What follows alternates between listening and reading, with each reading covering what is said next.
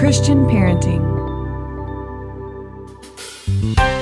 Modesty is a virtue rarely talked about in our world today.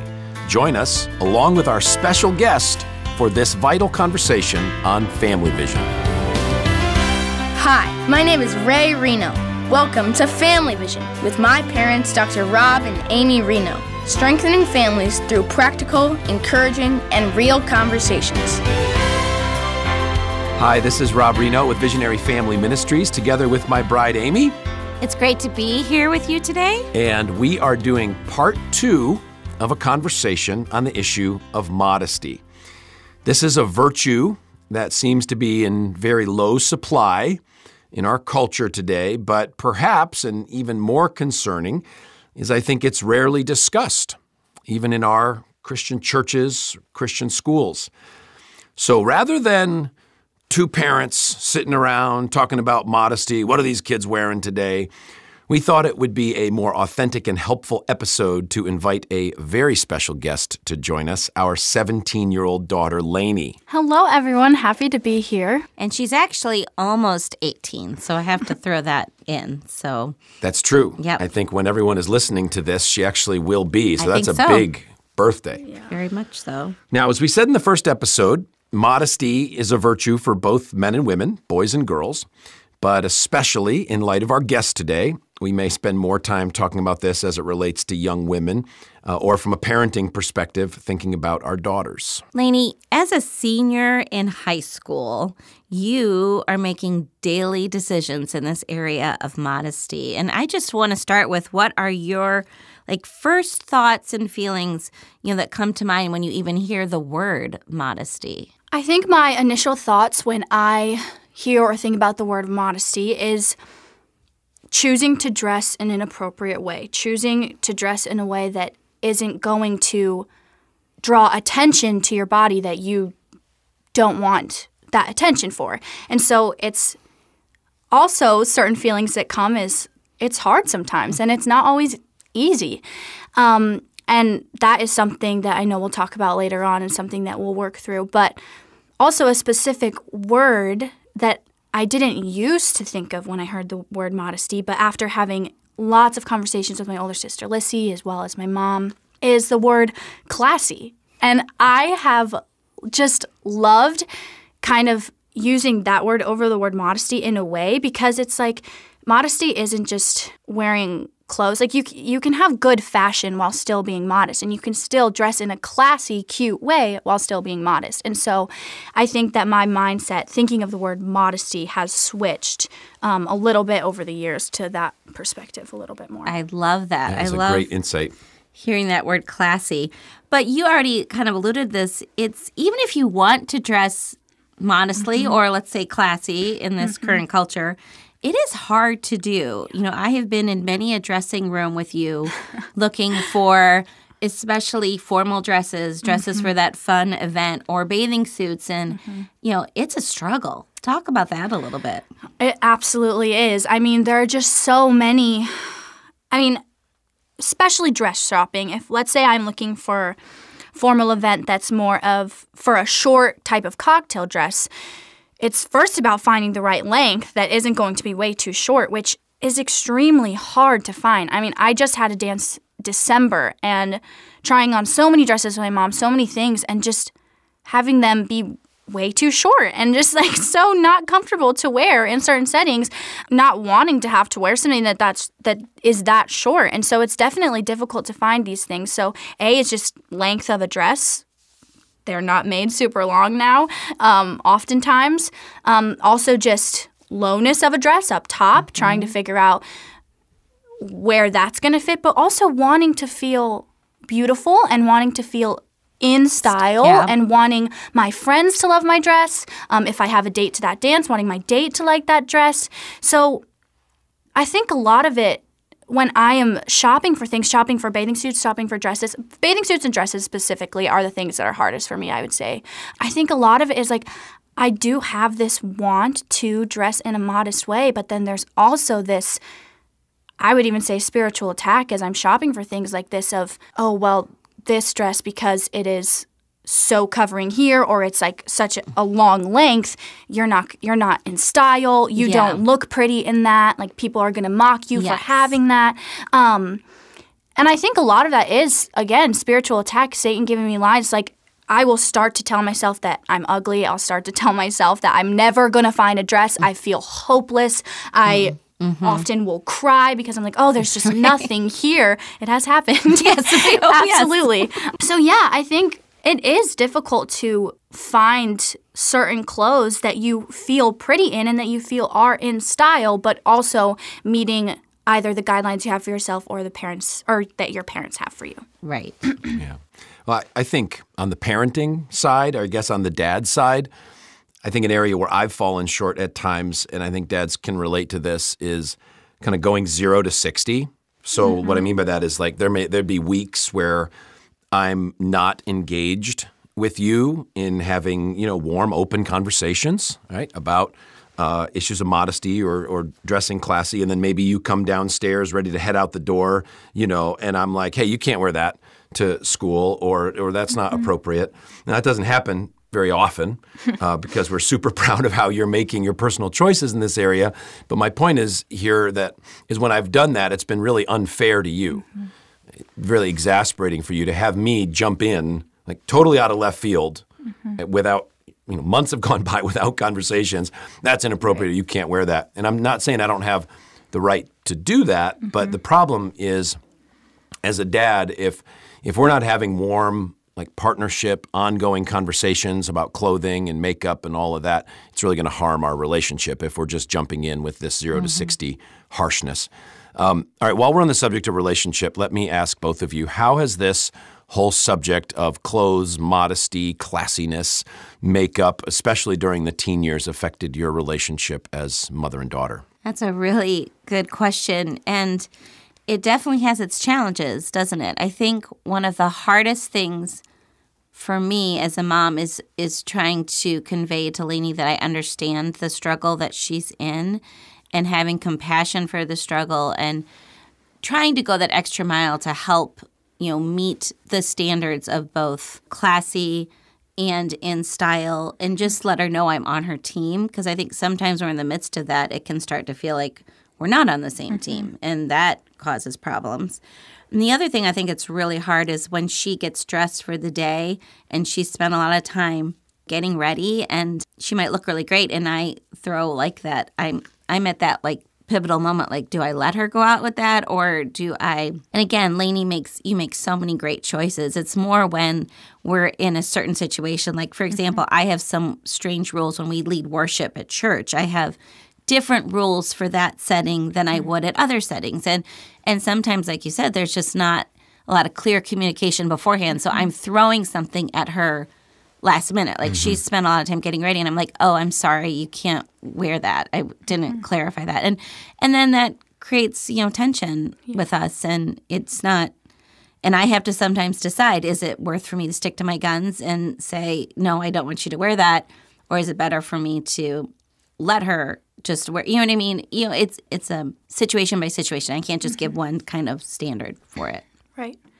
And I would go back to what my mom was saying about trying to be on the same team with this, because I think it's gotten a lot better since even my freshman year. Let's say, going back to finding a dress for a dance situation, let's say I find a dress and I feel beautiful. I love the way it looks. I'm really excited about it, but it's too low or it's too short. And my mom points that out and says, Laynie, I'm sorry. I don't think that this dress can be your dress for the dance.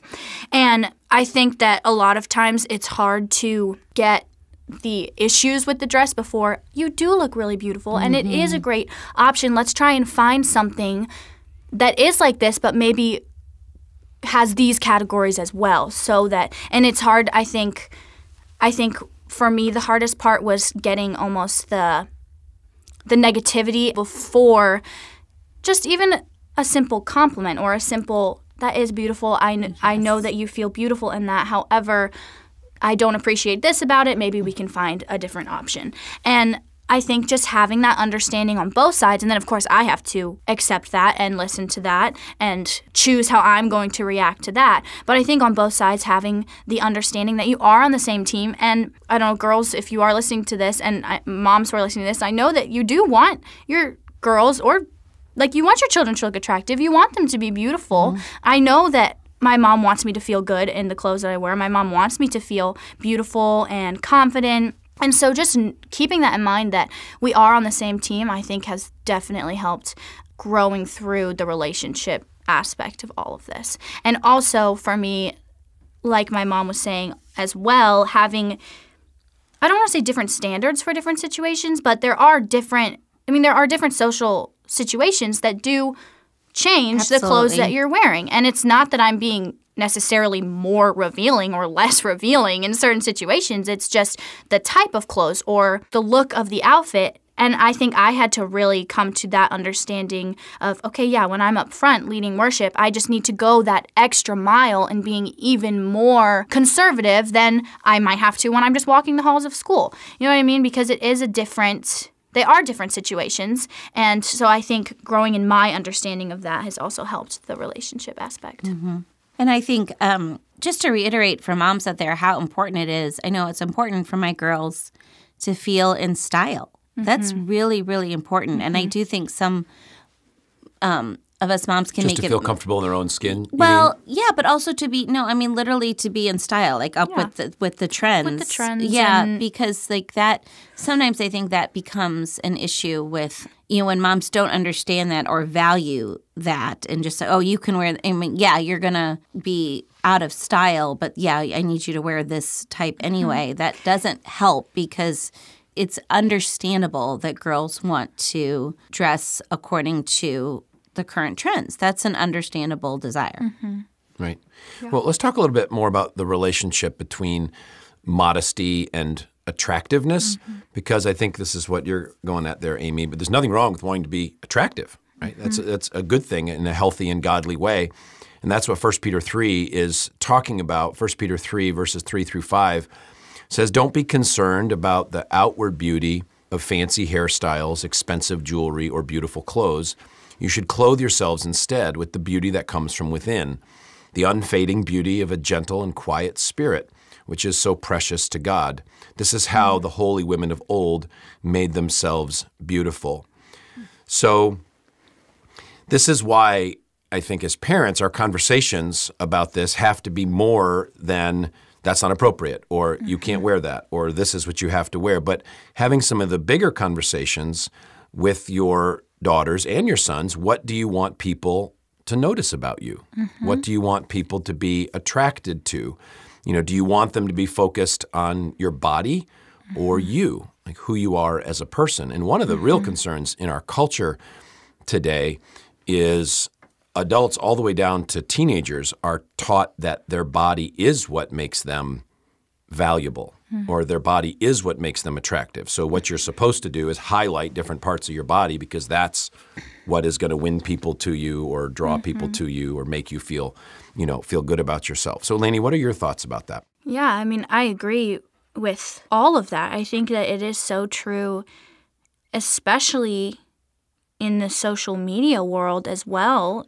Pictures that are posted, or I used to have TikTok, I don't anymore, but TikTok dances, outfits that girls choose to wear for those, even things like that just highlight, draws attention to your body. And that's not personally what I want. I want to really detract from that. And I do, of course, want talking to boys, talking to whoever it may be. I want them to, of course, be getting to know me, getting to know who I am as a person. And it's not that, oh, you're wearing a crop top, then guys aren't going to look at you for your personality. Guys are only going to be like, I don't want to I think it's important that it's not always the situation, but I definitely think there are so many steps we can take in dressing in a way that's going, especially with boys, talking about boys, and dressing in a way that's going to help them not be distracted by that. And I think something in our culture and that I see on social media a lot is like, it's the boys' choice not to look, or it's the boys' fault if they do look, or it is the boys' problem. It's boys, boys, boys. And to me, I mean, it's both sides. The girl can do things that can help her brothers in Christ to not be distracted with the clothes that you're wearing or how you're portraying yourself, how you're portraying your body. And I think it's just there's both sides, and I think there's an emphasis in our culture of, well, it really doesn't matter what I wear because it's the boy who looks, and he just needs to not look, and he needs to not have those awful thoughts that he has. You know what I mean? But there is both sides, and so, of course, like, a lot of it is I want to dress in a way that helps them to not be distracted by that. You know what I mean? And not have, because if they're walking in their relationship with the Lord, I mean, everyone sins. Of course, those thoughts can happen, but they don't want, if they're truly having a relationship with the Lord, those thoughts don't want to happen, and so we can help them in that. And I think that that's definitely a big thing of showing more who you are on the inside in your personality rather than the outside. I think it's been helpful to have brothers, even in our own home, the way that Laynie and Lissy and Millie see how they're even their little brothers, you know what I mean? How they feel more comfortable when girls are dressed more modestly. And you can just experience that or see it in your brother, I think, in a way. And not necessarily everyone would have that perspective. But I appreciate that we've been able to have these conversations in the context of family relationships. That's going back to what you said before. It's very helpful. But Laynie, do you have any, I mean, you've done such a great job, and we really appreciate you coming in and talking about this today.